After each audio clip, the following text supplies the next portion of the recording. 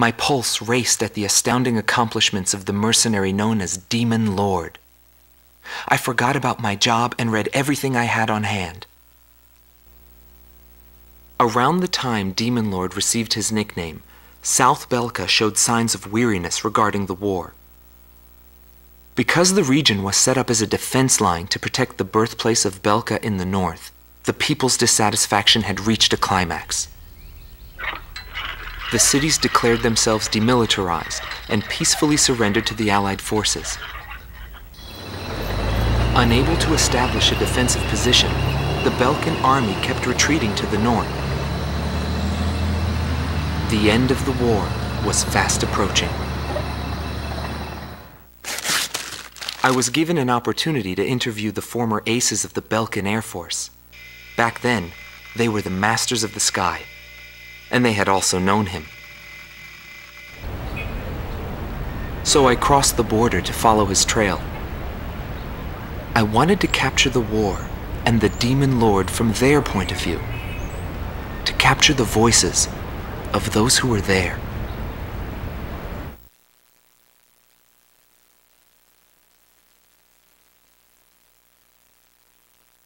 Indigo Team Commander, former member of the Belkan Air Force, 7th Air Division, 51st Tactical Fighter Squadron, Dmitri Heinrich, an ace whose precision and grace in flying earned him the title of Blue Heron. Today he has his hands full with the family business. Well, that day, right before I deployed, my airspace assignment was changed. Initially, my squadron was assigned to the stable Eastern Front. That was changed to Area B7R, the round table where casualties were recorded at a fearsome pace. It's also the place where I met him. It was just 2 planes, him and an Eagle. And yet our lead force didn't stand a chance against them. I could tell he was good, and it was going to be bad for us. But there was something else I noticed. He hesitated. A vulnerability that can be exploited. I was certain I would win. The pilot was still young. He had yet to master the rules of combat. But in the end, I was shot down.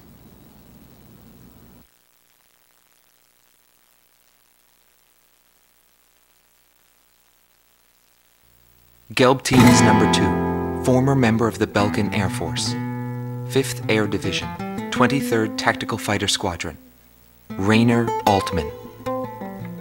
He flew the skies of Directus during the capital's liberation, and he's still there to this day. I met him above this very sky.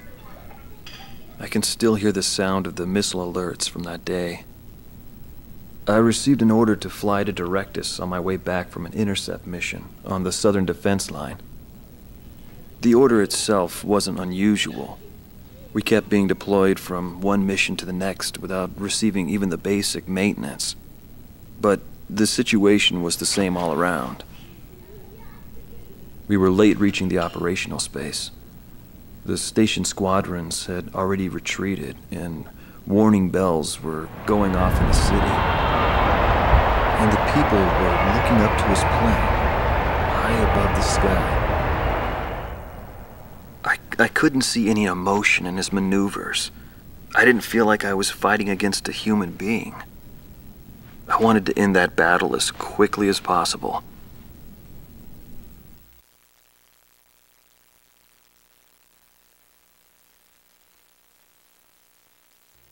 Silber Team Commander, former member of the Belkan Air Force, 51st Air Division, 126th Tactical Fighter Squadron, Dietrich Kellerman. He was once the top ace at Belka and a fiery instructor at the Air Force Academy. In 1995, the Belkan Air Force sent him to the front lines to bolster troop morale. He was good. From what I'd heard about him, I thought he was still just a young mercenary. But he matured since then. He still wasn't perfect, but I could see he had come a long way towards understanding the rules of combat. What's important on the battlefield is to let go of hate, to survive, and to adhere to the rules you've set for yourself. These are the rules I've taught my students. And when I saw him, I could tell my time was done. A new generation had inherited the sky. There was no more need for an old soldier like me. Every time I flew with him, his skill stood out. He was unstoppable. He was cool-headed and proud. A combat professional. Demon Lord fit him perfectly. Maybe the man was blessed by the goddess of war. Before long, everyone had taken notice of him. More and more would show up to watch him go off on sortie. Mercenaries or maintenance crew, it didn't matter. People wanted to burn his image to their memories.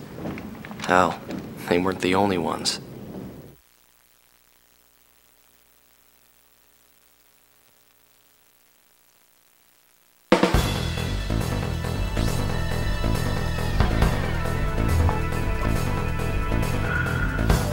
The Belkan forces are beginning to take flight.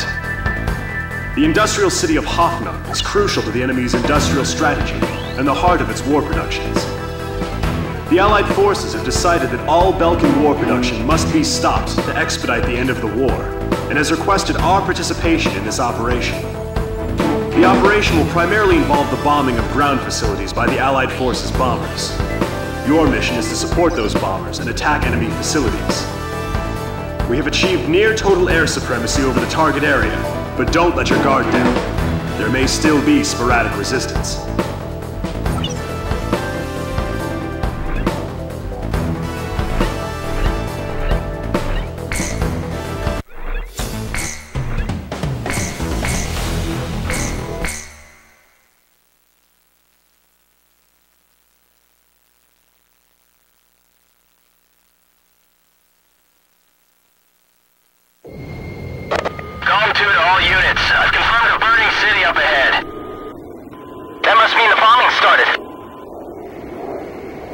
Cover the Allied bombers. Eliminate all ground and aerial threats.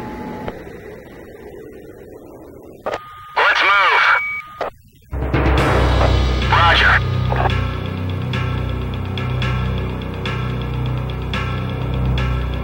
To all bombers, remove Belka's ability to counterattack.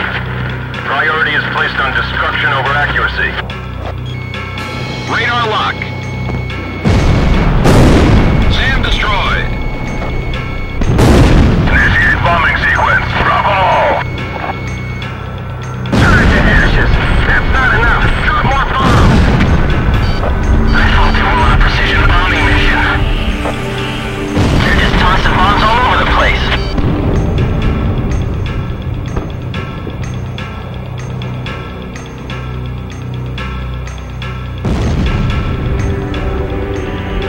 We're surrounded by planes here. Headquarters, requesting orders.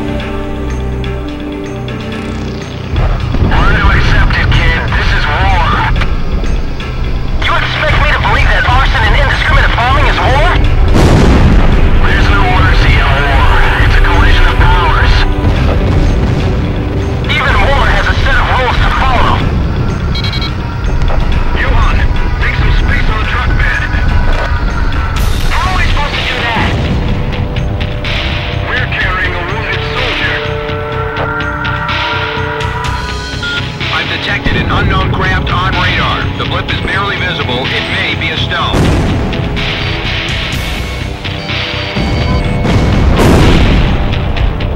I won't let them get back alive.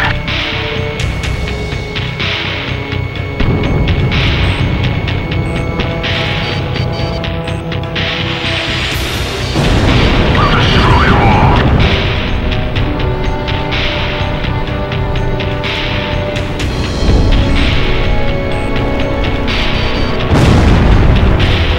Don't hold back.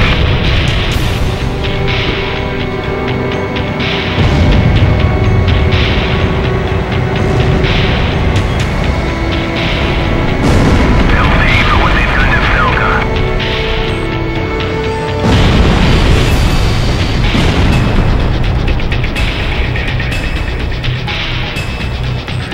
Damn it! Who could have shot me down?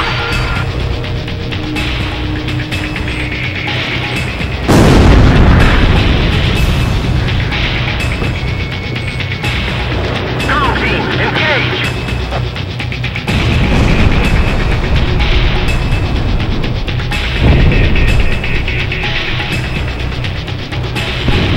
Mayday! Mayday! Mayday!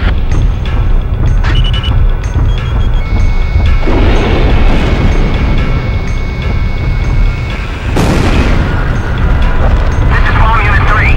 I'm taking enemy fire. What happened to our escort plane? Down all Belkan fighters.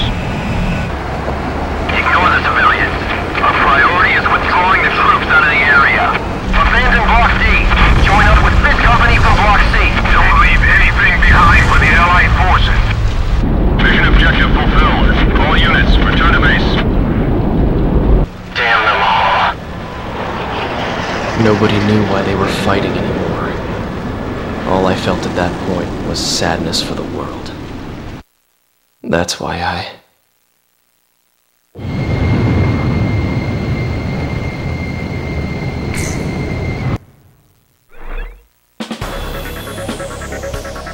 Pursued by Allied forces, the Belkan forces have taken flight, abandoning Hoffnung. Without military production capabilities, Belka is in a bind. We were also able to confiscate samples of what seemed to be experimental weapons from the abandoned war factories, before Belka had time to use them.